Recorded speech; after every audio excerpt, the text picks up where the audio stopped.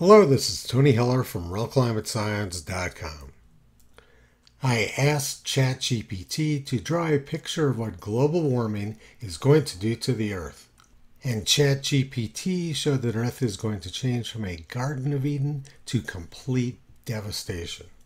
Then I got more specific and said, draw a picture of what global warming is going to do to Earth when CO2 doubles. ChatGPT responded by showing that when CO2 levels double, Earth is going to experience total devastation. So then I asked ChatGPT to draw a picture of what Earth looked like the last time carbon dioxide levels were double their present values. This time it showed Earth as being a verdant paradise. The difference is that this picture was drawn from historical evidence, and this one was drawn from nonsensical computer models. Then I asked ChatGPT to draw a picture of the Carboniferous era when CO2 levels were much higher. Once again, ChatGPT showed that very high CO2 levels were beneficial to life. ChatGPT is providing incoherent answers because that is what it's been trained to do. This sort of doublespeak is very similar behavior to many humans. Someone on Twitter yesterday posted, times of high carbon dioxide and especially times when carbon dioxide levels rapidly rose coincided with the mass extinctions. He wants people to believe that these mass extinctions were the result of higher levels of carbon dioxide. But there's a serious problem with his diagram. Note that at 540 million years ago, when carbon dioxide levels peaked, there's no extinction. In fact, that peak coincided with the greatest expansion of life on Earth.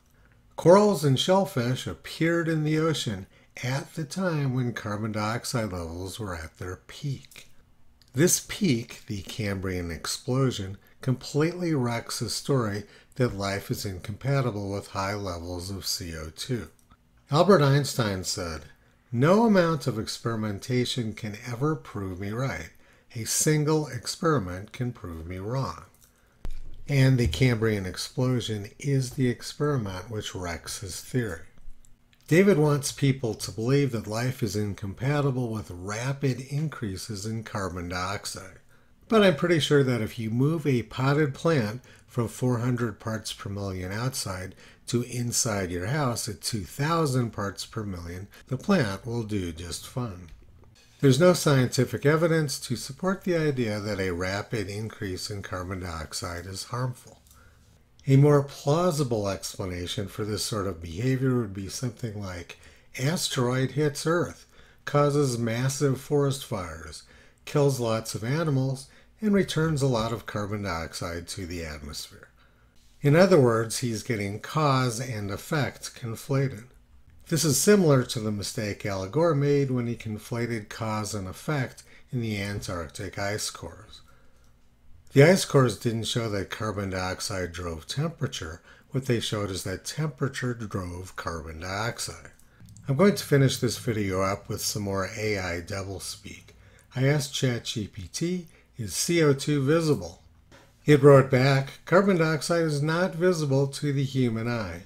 It's a colorless and odorless gas under normal atmospheric conditions. This invisibility is one of the reasons why CO2 and its impacts on the environment can be challenging to perceive. It is indeed difficult to perceive things which are invisible and imaginary. So I asked ChatGPT to draw a picture of a power plant showing CO2 coming out of the smokestack. This time ChatGPT turned carbon dioxide into an opaque, dirty-looking gas. AI is not intelligent. It's simply parroting back what it's taught to do. The better the training, the better the answers.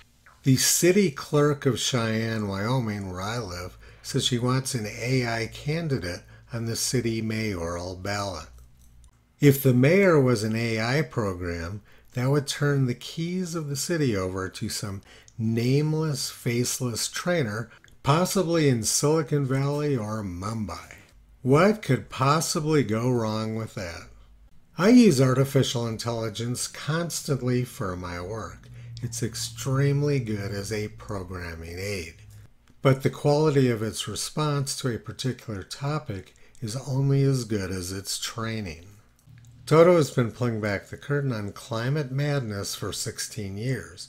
You can visit him on the web at realclimatescience.com.